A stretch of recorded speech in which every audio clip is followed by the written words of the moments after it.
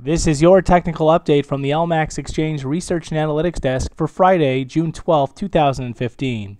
Euro dollar. So right now the euro's caught mid-range, and it's unclear whether the market wants to break higher and extend its correction for a more meaningful upside beyond 114.67, or if we're going to hold below 114.67 with the bearish trend intact in favor of the next downside extension below 108.19, which guards against that critical support, that 12-year low from March. At this point, we need to wait and see, and really anything in between is just a consolidation. Sterling dollar. So cable has rallied up impressively in recent trade from 51.70 lows, though the market has stalled out by some critical internal resistance in the 155.50 area. It's going to take a break and close above 155.54, the current weekly high, to open the door for fresh upside back towards a potential retest of the recent 2015 high at 158.15, while inability to do so will keep the pressure on the downside for a move back down towards that recent 51.70 low.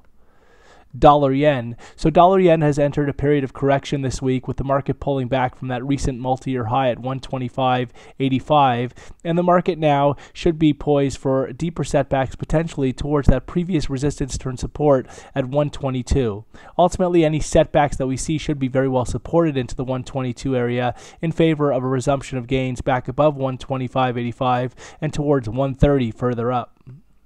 Euro Swiss. So Euro Swiss has been consolidating in recent trade, but the market has been gradually recovering off lows that we saw back in the 102s and is looking for the next major upside extension beyond recent highs from last week at 105.75, which will open the door for a retest of the February peak at 108.15.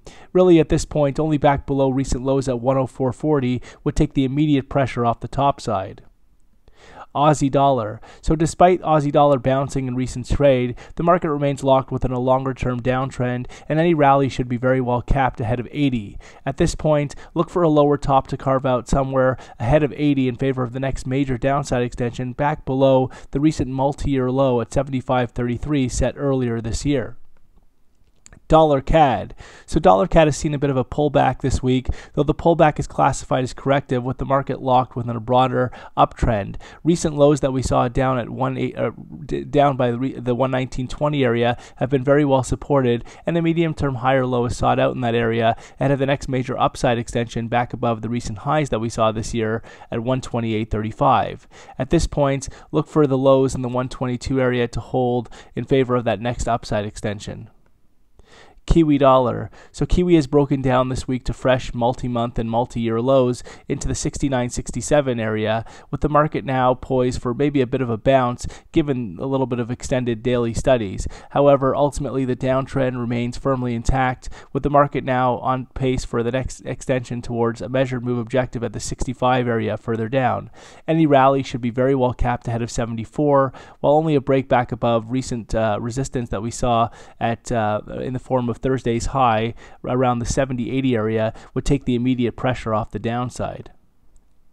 SPX 500. So the S&P 500 continues to show signs of a potential top off those recent record highs that were established at 2137, and the market is now looking for a lower top ahead of the next downside extension below the current weekly low at 2070 and towards critical support at 2040 further down. A break below 2040 would be a significant development and suggests that this is a more significant top that's in the works with the S&P 500. At this point, really only a break back above the record high 2137 would negate the topish outlook for the market. Gold. So gold has been very well supported by some internal support at 1170, with the market unable to put in a daily close below 1170, and this keeps the pressure on the top side for a potential retest back towards 1232, those highs that we saw going back to the 18th of May. At this point, there is the bias for a potential longer-term base in the works, and so if the market does hold above 1170 and breaks back above 1232, this could open an acceleration back above 1300. However, a daily close below 1170 would negate this outlook and potentially expose a retest of the 2014 base at 1131.